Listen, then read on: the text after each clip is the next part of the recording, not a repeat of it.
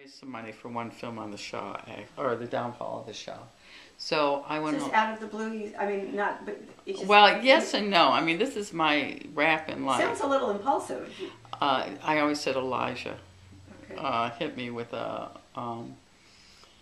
well, I think it was, I think another two things had happened at that time. I had seen Roots on TV, and it was totally engaged with Roots, and feeling, and read about the whole Roots thing. And I also had seen Holocaust on TV, the 5 episodes. And I think those 2 miniseries had a profound effect on me. That, now it was time to do my Roots. And that's what the book and those 2 things. This is actually a speech I sometimes give about what got me going on my filmmaking. I also had the uncle that survived Auschwitz that was very wealthy that gave me the initial money. I went to him and I said, this is what I want to do. And he said, I'll support it. Okay, so now from then, now you've said that your mission in life is to make films about underknown Jewish heroes. Okay. So, it's interesting because my friend asked me last night if I could have made the film we saw, Beautiful, about the underclass in Barcelona.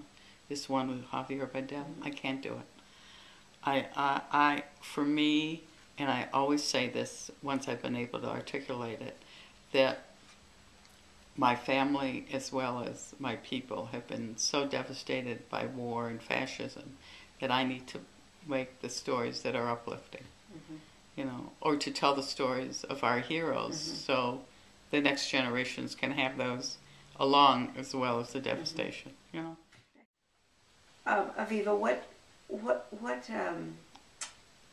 is the, you look so intimately at other people's lives. What have you learned by examining their lives?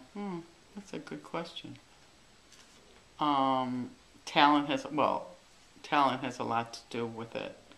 For partisans, it was just, I think these young youth were already politically organized, already a step away from being so closely bound with their family, and just had this vision.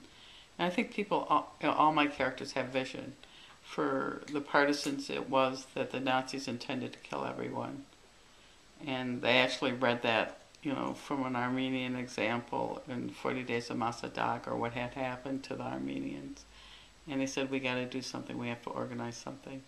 For Hank Greenberg, it was this raw talent, but this drive to keep on going and not let anything bother him.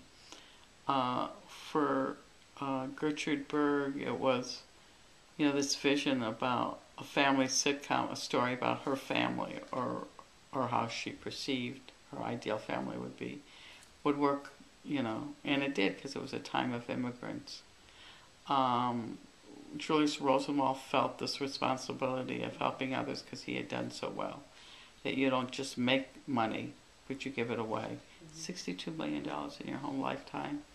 I also have co-written a script about this Native American activist, Larry Cassous, who at the height of Wounded Knee had tried so much to change political conditions in New Mexico, in the town he was from, Gallup, that he went and kidnapped the mayor of Gallup. And someone I knew, and I had no idea he was doing it, I had been helping him with his political work, and sort of this profile of someone gone astray, but yet it was to help his people.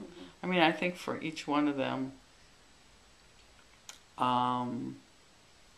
they were at the right time, at the right place to make a difference, but always this envision of, a symbol of, I guess Jews, to as Vicka said it, to choose how to die, not let the Nazis kill you, but to fight, to at least be free Jews.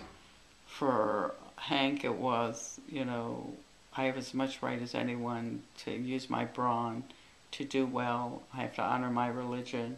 Yes, I know I'm a hero, but, I'm also a damn good baseball player. And for Gertrude Berg, it was this vision of what was entertainment, which has lived on, and no one gave her credit for the first Emmy, the first sitcom, to keep on going. For Julius Rosenwald is, I can do very well in business, but I need to help others. This is what my rabbi has taught me. This is what I should do. And I think these are all the lessons. You know, these are people I'd like to know.